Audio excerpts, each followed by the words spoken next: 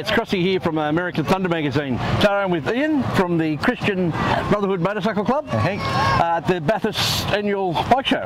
Is it called the bike show or is it called the rally or festival or what? Bathurst Bike Show. It is a bike show. Yeah, and that's important because we used to call Silverwater the street and custom motorcycle show, but now we've made it simple, which is always a good idea. How long has this been on for? How many years? What year is this one then? Well, okay, exactly.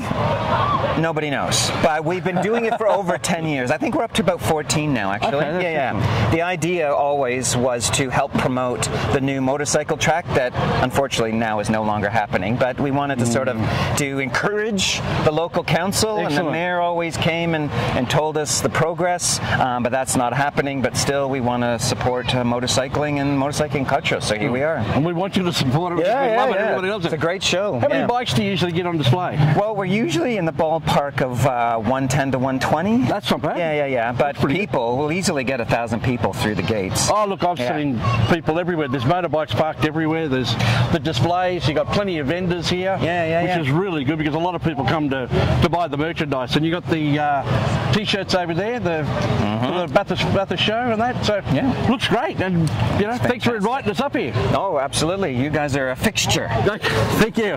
Bless you. The show officially starts at 10 o'clock and it's only just after 10 now and the parking lot is filling up everywhere. Off-street parking for motorcycles only, which is really, really good. It's actually on the street parking, but it's off the main road. So motorcycles only, they're everywhere. The place is filling up really quick. Excellent day. It's going to be great.